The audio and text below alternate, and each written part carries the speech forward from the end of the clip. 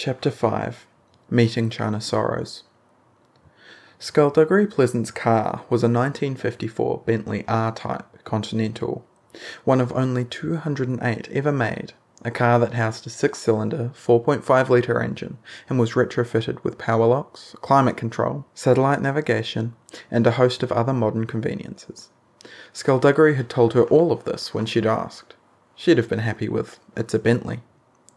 They left Gordon's land via a back road at the rear of the estate to avoid the flooding, a road that Stephanie hadn't even seen until they were on it. Skulduggery told her he was a regular visitor here, and knew all the little nooks and crannies. They passed a sign for Haggard, and she thought about asking him to drop her home, but quickly banished that idea from her head. If she went home now, she'd be turning her back on everything she'd just seen. She needed to know more. She needed to see more. "Where are we going?" she asked him as they drove. "Where are we going?" she asked as they drove. "Into the city. I've got a meeting with an old friend. She might be able to shed some light on the recent events." "Why were you at the house?" "Sorry?" "Tonight. Not that I'm not grateful, but how come you happen to be nearby?" "Ah," he said, nodding. "Yes, I can see how that question would arise." "So, are you going to answer it?" "Well, that's unlikely." "Well, why not?" He glanced at her, or at least he turned his head a fraction. "The less you know about all this, the better. You're a perfectly normal young lady, and after tonight you're going to return to your perfectly normal life. It wouldn't do for you to get involved in this." "But I am involved." "But we can limit that involvement." "But I don't want to limit that involvement." "But it's what's best for you." "But I don't want that." "But it might—" "Don't start another sentence with but." "Right, sorry." "You can't expect me to forget about all this. I've seen magic, and fire, and you, and I've learned about wars that they don't tell us about in school. I've seen a world that I never even knew existed." "Don't you want to go back to your own world? It's safer there." "It's not where I belong." Now he completely turned his head toward her and cocked it at an angle. "Funny. When I first met your uncle, that's what he said too." "The things he wrote about," she said, the idea just dawning on her. "Are they true?" "His books?" "No, not a one." "Oh." "They're more inspired by true stories, really.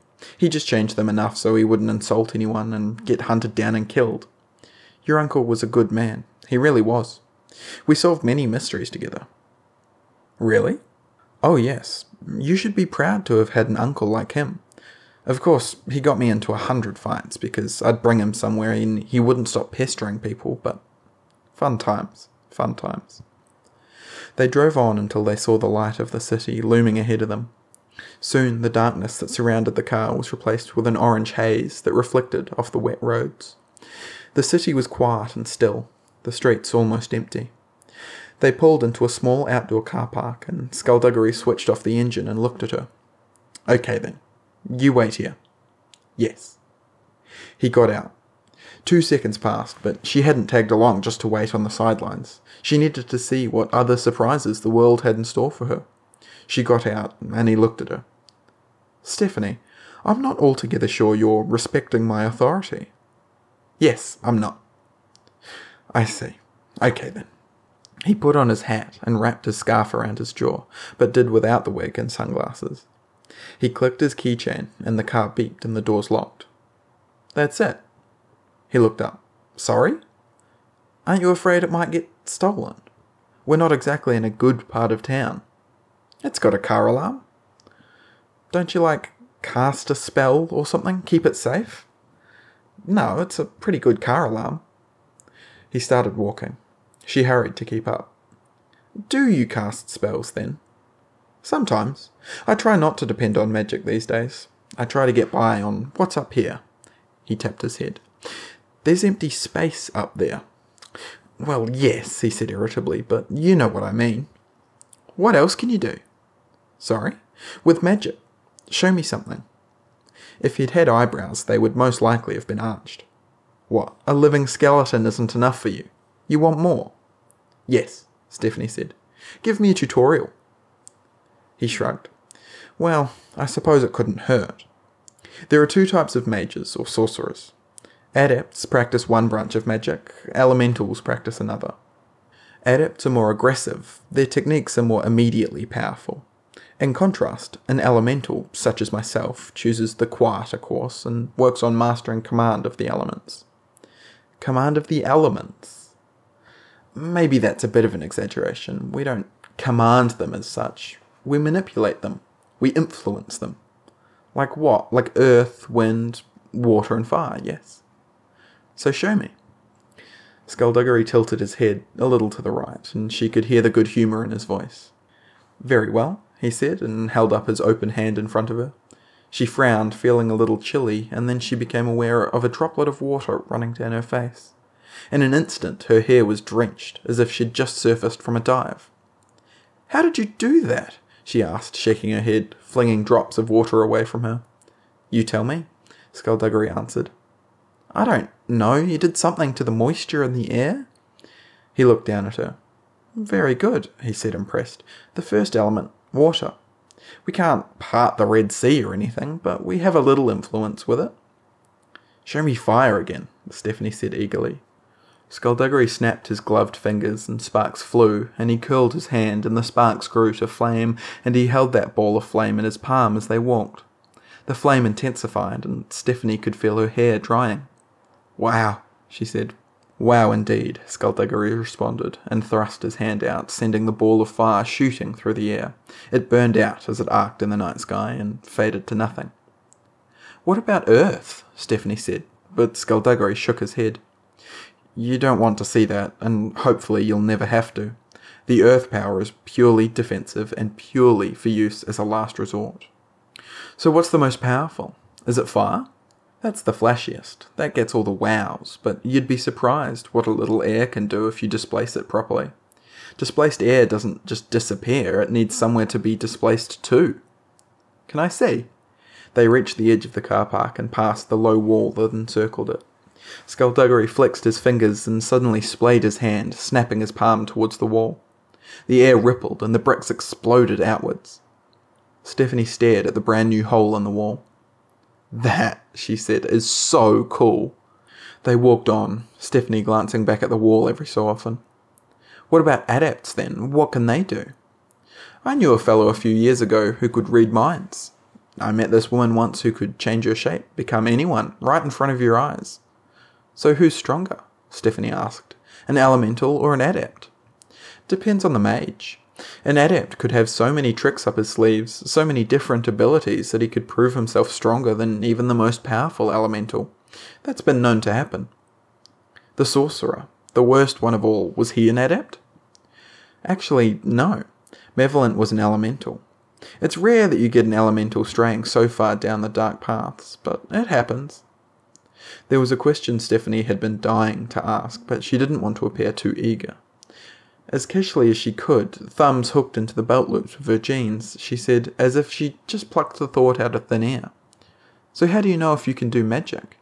Can anyone do it?" "Not anyone. Relatively few, actually. Those who can will usually congregate in the same areas, so there are small pockets of communities all over the world. In Ireland and the United Kingdom alone, there are 18 different neighbourhoods populated solely by sorcerers." "Can you be a sorcerer without realising it?" "Oh yes, some people walk around every day, bored with their lives, having no idea that there's a world of wonder at their fingertips. And they'll live out their days completely oblivious, and they'll die without knowing how great they could have been." "That's really sad." "Actually, it's quite amusing." "No, it's not. It's sad. How would you like it if you never discovered what you could do?" "I wouldn't know any better," he answered, stopping beside her. "We're here." She looked up. They'd arrived outside a crumbling old tenement building, its walls defaced with graffiti and its windows cracked and dirty. She followed him up the concrete steps and into the foyer, and together they ascended the sagging staircase. The first floor was quiet. It smelled of damp. On the second floor, splintered shards of light escaped through the cracks between doors and doorways into the otherwise dark corridor. They could hear the sounds of a TV from one of the apartments. When they got to the third floor, Stephanie knew they had arrived. The third floor was clean, it didn't smell, and it was well lit. It was like an entirely different building. She followed Skulduggery to the middle of the corridor and noticed that none of the doors were numbered. She looked at the door that Skulduggery knocked on, the door that had a plaque fastened to it. Library. While they stood there, Skulduggery said, "One more thing. No matter how much you might want to, do not tell her your name." The door opened before she could ask questions, and a thin man with large round spectacles peered out. His nose was hooked, and his wiry hair was receding. He wore a checked suit with a bow tie. He glanced at Stephanie, then nodded to Skulduggery, and opened the door wide for them to come through. Stephanie realised why none of the doors were numbered. It was because they all led into the same room. The walls between apartments had been taken away in order to accommodate the vast number of books that had to be shelved. Stacks and stacks of books. A labyrinth of bookshelves stretched from one side of the building to the other. As they followed the bespectacled man through the maze, she saw more people, their attention focused on their reading. People half hidden in shadow. People who didn't look exactly right. In the middle of the library was an open space, like a clearing in a forest, and in this open space stood the most beautiful woman Stephanie had ever seen. Her hair was black as raven wings, and her eyes were the palest blue. Her features were so delicate Stephanie feared they might break if she smiled. And then the lady smiled, and Stephanie felt such warmth that, for an instant, she never wanted to be anywhere else but at this lady's side. "Quit it," said Skulduggery. The lady let her eyes move to him, and her smile turned playful. Stephanie stared, enraptured. Her body felt so heavy, so clumsy, all she wanted to do with her life was just stand here in this spot and gaze at pure and true beauty. "Quit it," Skulduggery said again, and the lady laughed and shrugged and looked back at Stephanie. "Sorry about that," she said, and Stephanie felt a fog lift from her mind. She felt dizzy and staggered, but Skulduggery was there, a hand on the small of her back, supporting her. "My apologies," the lady said, giving her a small bow. "I do forget the effect I have on people. First impressions and all that. Seems like every time you meet someone new you forget that little fact," Skulduggery said. "I'm a scatterbrain, what can I say?" Skulduggery grunted and turned to Stephanie. "Don't feel self-conscious. The first time anyone sets eyes on China, they fall in love. Believe me, the effect lessens the more you get to know her." "Lessens," the woman named China said, "but never entirely goes away, does it, Skulduggery?" The detective took off his hat and looked at China, but ignored her question. China smiled at Stephanie and handed her a business card. It was eggshell white and bore a single telephone number, etched with delicate elegance. "Feel free to call me if you ever stumble across a book or an item you think I might be interested in. Skulduggery used to. He doesn't anymore. Too much water has flowed under that proverbial bridge, I'm afraid. Oh, where are my manners? My name is China Sorrows, my dear. And you are—" Stephanie was about to tell China her name when Skulduggery turned his head to her sharply, and she remembered what he'd said. She frowned. The urge to tell this woman everything was almost overwhelming. "You don't need to know her name," Skulduggery said. "All you need to know is that she witnessed someone breaking into Gordon Edgley's house. He was looking for something. What would Gordon have that someone might want?" "You don't know who he was?" "He wasn't anyone. His master, that's who I'm after." "So who do you think his master is?" Skulduggery didn't answer, and China laughed again. "Serpine, again! My darling, you think Serpine is the culprit behind practically every crime. That's because he is. So why come to me? You hear things. Do I? People talk to you. I am very approachable. I was wondering if you'd heard anything. Rumours, whispers, anything. Nothing that would help you. But you have heard something. I've heard nonsense. I've heard something that doesn't even deserve to be called a rumour. Apparently, Serpine has been making inquiries about the sceptre of the ancients. What about it? He's looking for it. What do you mean? The serpent's a fairy tale. Like I said, it's nonsense." Skulduggery went silent for a moment, as if he was storing that piece of information away for further study. When he spoke again, it was with a new line of questioning. "So, what would Gordon have that he or anyone else might want?" "Probably quite a lot," China answered. "Dear Gordon was like me. He was a collector. But I don't think that's the question you should be asking." Skulduggery thought for a moment. "Ah." Stephanie looked at the two of them. "What? What?" The question, Skulduggery said, is not what did Gordon have that someone might want to steal, but rather what did Gordon have that someone had to wait until he was dead in order to steal? Stephanie looked at him. There's a difference? China answered her. There are items that cannot be taken, possessions that cannot be stolen. In the case of such an item, the owner must be dead before anyone else can take advantage of its powers. If you hear anything that might be of use, Skulduggery said, will you let me know? And what do I get in return? China responded, that smile playing on her lips again. My appreciation? Tempting, that is tempting. Then how about this, Skulduggery said. Do it as a favour, for a friend. A friend, China said, after all these years, after everything that's happened, are you saying that you're my friend again? I was talking about Gordon. China laughed, and Stephanie followed Skulduggery as he walked through the stacks. They left the library and travelled back the way they'd come. When they were out in the street, Stephanie spoke up at last. So that was China Sorrows, she said. Yes, that was, Skulduggery responded. A woman not to be trusted. Beautiful name, though. Like I said, names are power. There are 3 names for everyone. The name you're born with, the name you're given, and the name you take. Everyone, no matter who they are, is born with a name. You were born with a name. Do you know what it is? Is this a trick question? Do you know what your name is? Yes, Stephanie Edgley. No. No. That's your given name. That's the name other people handed to you. If a mage with any kind of knowledge wanted to, he could use that name to influence you, to attain some small degree of control, to make you stand, sit, speak, things like that. Like a dog? I suppose so. You're likening me to a dog? No, he said, and then paused. Well, yes. Ah, cheers. But you have another name. A real name, a true name. A name unique to you and you alone. What is it? I don't know. You don't know it either, at least not consciously. This name gives you power, but it would also give other people absolute power over you. If someone knew it, they could command your loyalty, your love, everything about you. Your free will could be totally eradicated, which is why we keep our true names hidden. So what's the third name? The name you take. It can't be used against you, it can't be used to influence you, and it's your first defense against a sorcerer's attack. Your taken name seals your given name, protects it, and that's why it's so important to get it right. So, Skulduggery is the name you took? It is. What about me? Should I have a third name? He hesitated for only a moment. If you're going to be accompanying me on this, then yes, you probably should. And am I going to be accompanying you? That depends. Do you need your parents' permission?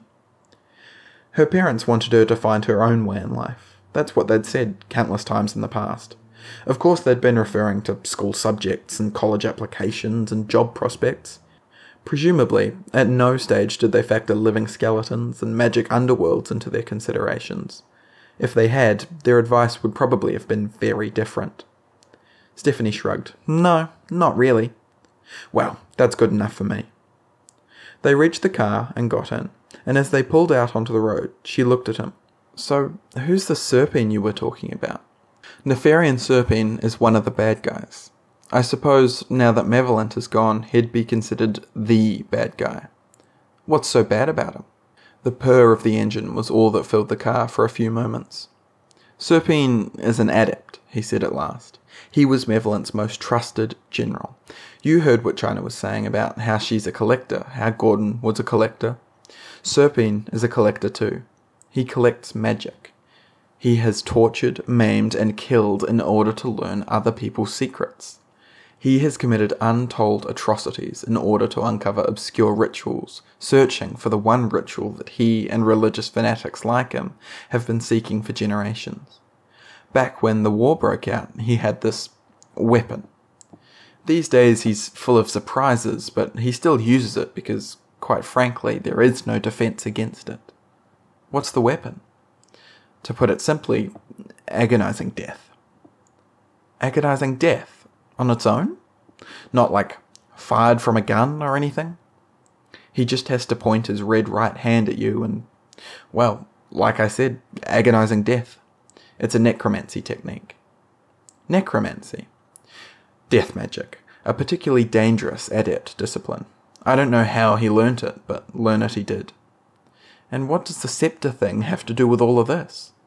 Nothing. It has nothing to do with anything. Well, what is it? It's a weapon of unstoppable destructive power. Or it would be, if it actually existed.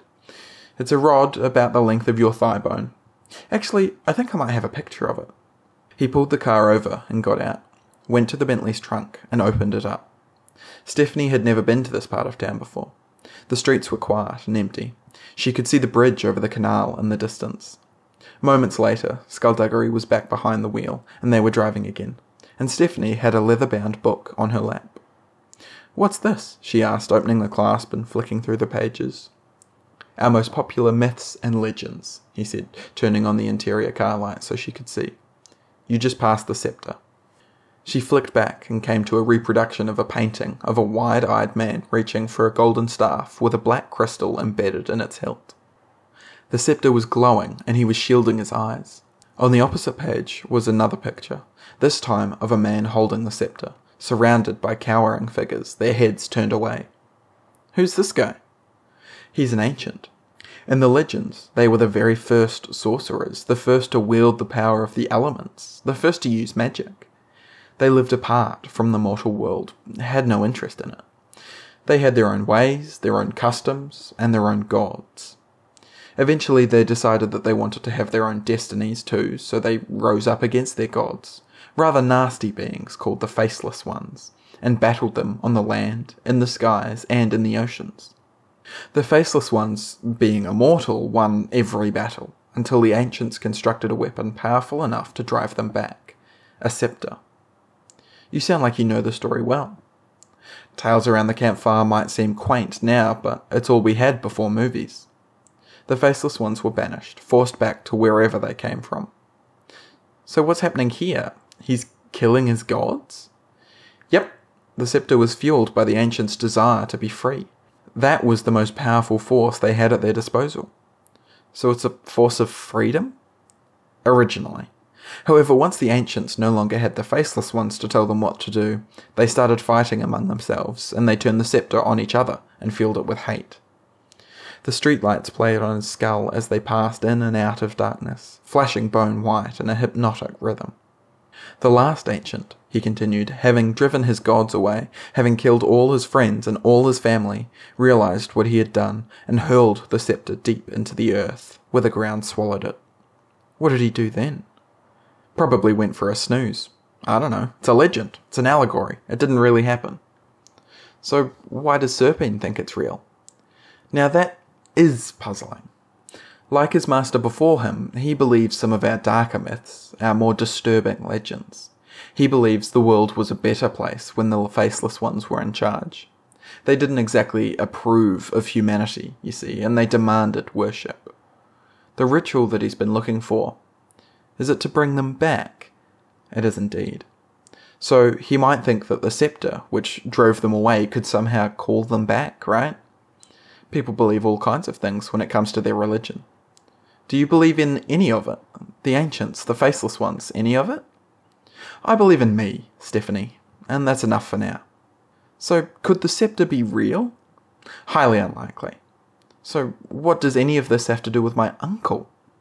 I don't know, Skulduggery admitted. That's why they call it a mystery. Light filled the car, and suddenly the world was bucking. The only sounds a terrifying crash and the shriek of metal on metal. Stephanie lurched against her seatbelt and slammed her head against the window, and the street outside tilted wildly, and she realized the Bentley was flipping over. She heard Skulduggery curse beside her, and for an instant she was weightless, and then the Bentley hit the ground again, and jarred her in her seat. The car rocked back onto its tires. Stephanie looked at her knees, her eyes wide, but her brain too stunned to think. "Look up," said a faint voice in her head. "Look up to see what's happening." The Bentley was still, its engine cut out, but there was another engine, a car door opening and closing. "Look up." Footsteps, running, footsteps. "Look up, now." Skulduggery beside her, not moving. "Look up, there's someone coming for you. Look up, now." A window exploded beside her for the second time that night, and the man from the house was grabbing her and hauling her out of the car.